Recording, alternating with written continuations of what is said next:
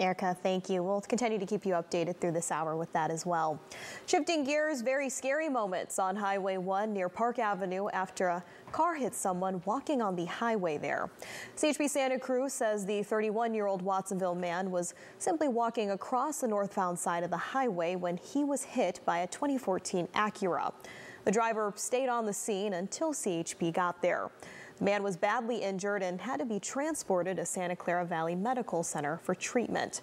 Right now, it is unknown if alcohol or drugs are a factor in the crash, as CHP is still actively investigating this.